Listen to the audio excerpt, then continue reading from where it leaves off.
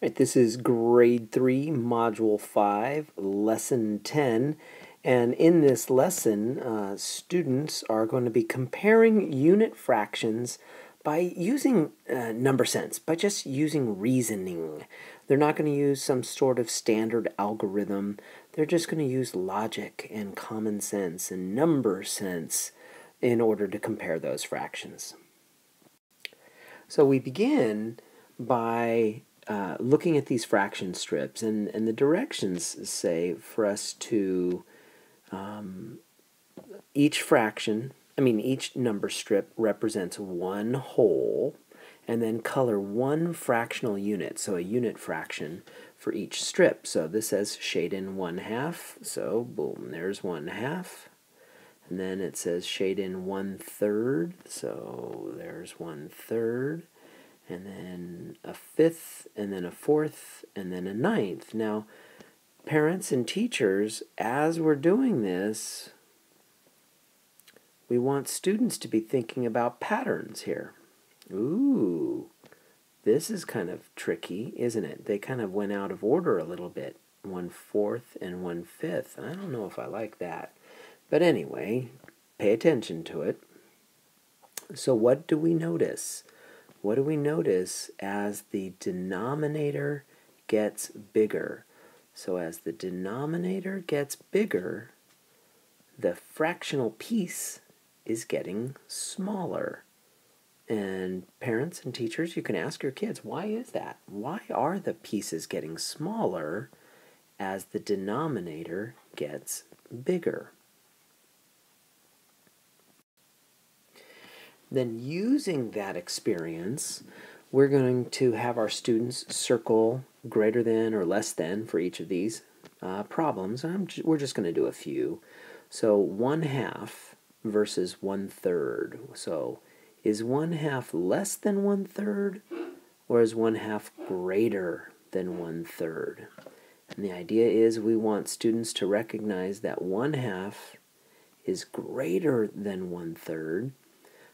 Well, two ways. One is because they can look back at their fraction strips that they just shaded in, and they can see that the fraction strip for 1/2 is longer than the fraction strip for 1/3.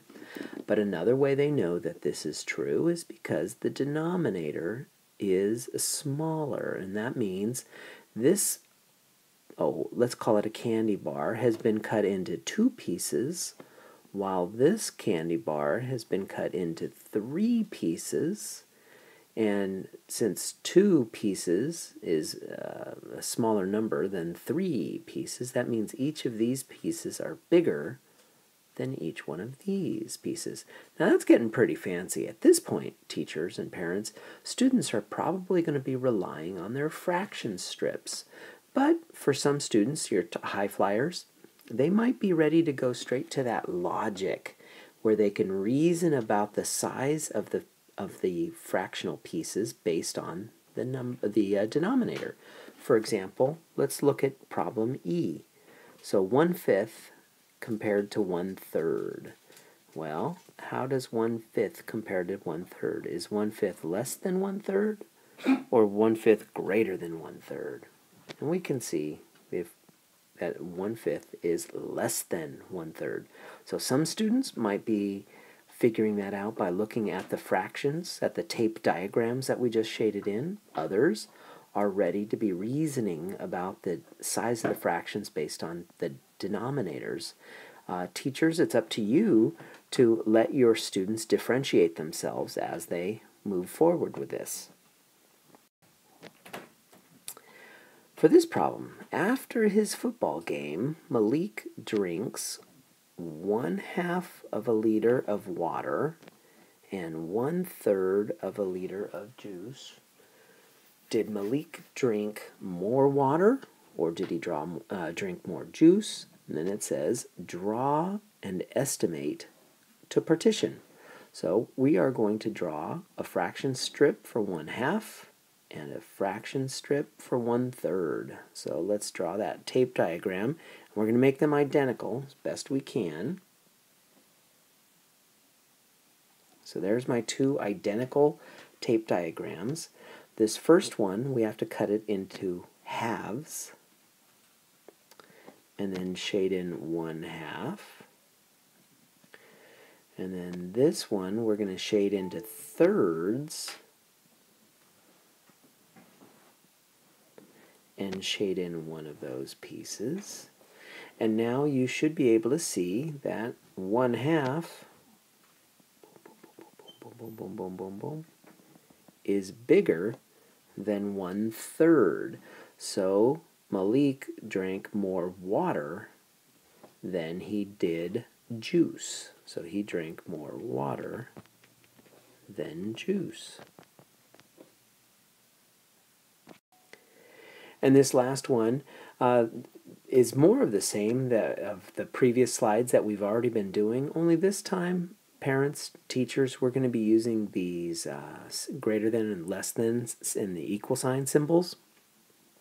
So again, if students want to use reasoning to get these answers, that's fine. If other students want to draw tape diagrams, they're welcome to do that as well. I'll do one. Let's see, 1/4 compared to 1/8. Well, there's a lot of pieces here and not a lot of pieces here. And since if there's a lot of pieces, those pieces are going to be small. And if there's hardly any pieces, those are going to be big. So this is essentially one big piece compared to one small piece, which means the alligator is going to eat the bigger number. So I think of this as the alligator, and it's eating the 1/4. Oh, let's go down to this one right here. So you've got 1/12 versus 1/10. Well, here you've got 12 pieces. Here you've got 10 pieces. Well, if you have a lot of pieces, the candy bars cut into 12 pieces, they're going to be small compared to if the candy bar is cut into 10 pieces. So that means 1/10 is bigger than 1/12. So we're doing this using logic. And that wraps up Grade 3, Module 5, Lesson 10, where students are comparing fractions using number sense and logic.